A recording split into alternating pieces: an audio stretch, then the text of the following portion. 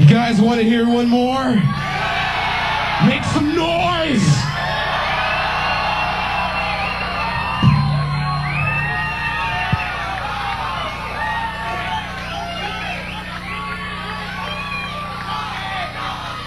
You've read Shogun, this thing. This is not Shogun. Whatever. Gaijin. Okay, Gaijin. It's the 7th series of Shogun, right?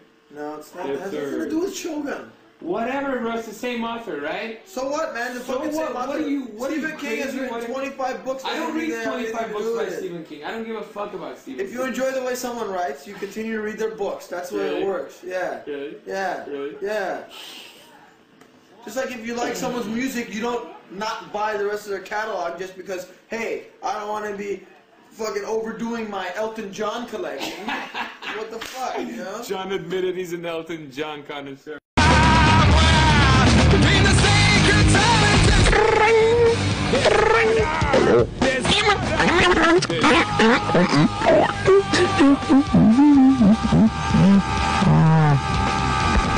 Thank you for listening to our babble, and enjoy your life. Obrigado. It's a whole new day with John, the faggot. You suck Darren's dick. Oh. You suck Darren's toes. I'm gonna tell Darren you said that, you I don't faggot. give a fuck what you tell Darren. You're scared of You that. eat the peanuts out of Darren's shit. Did I tell you that before? I told you like 10 minutes ago. This is us recording right here. John sucks John Clavel's dick. The one thing that you're not grasping is that all the stuff he's saying, sometimes I don't understand it initially either, but if you look at Darren, he may seem like he's a dick sometimes, but there's always... Thanks. You're welcome.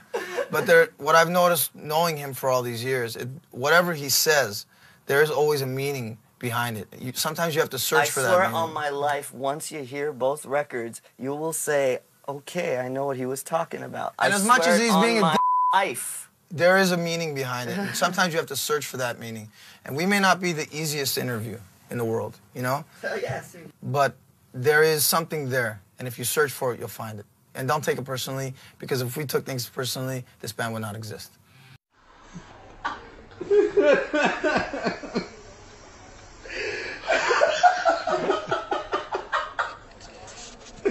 Oh.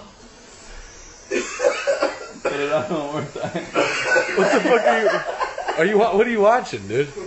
I think that I'm enjoying because I'm a big fan of a lot of the 70s and 60s rock. I think that's bird shit or something. But keep going though.